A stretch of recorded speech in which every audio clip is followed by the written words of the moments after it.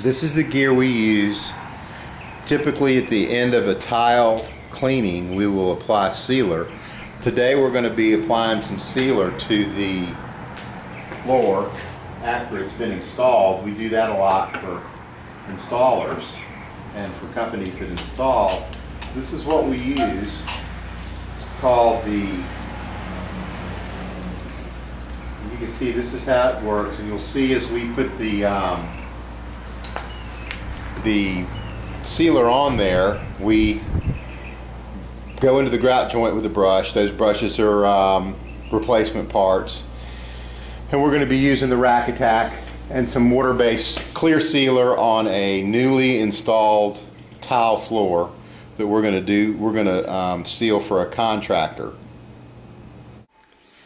We're always going to want to do a little bit of neutral cleaner on a new install to at least look like we might be getting up some of the grout haze that the installers did in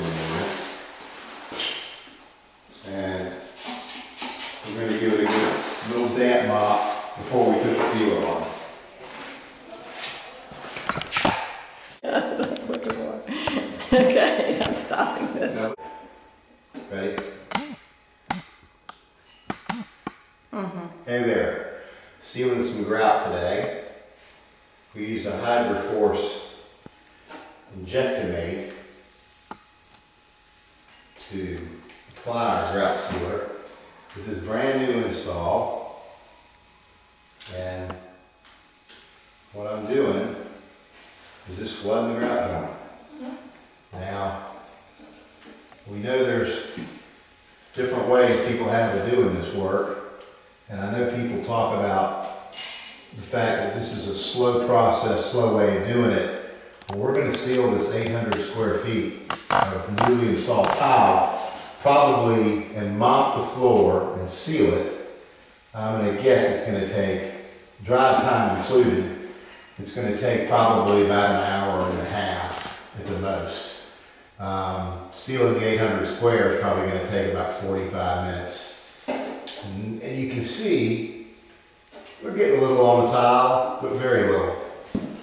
We're getting most all of it on the grout, and that's what you look for. It's how much you can just get on the grout. And you don't want to have it take you forever. And I think that's a big misconception of this tool, is that it takes forever. And that's enough, you can cut it.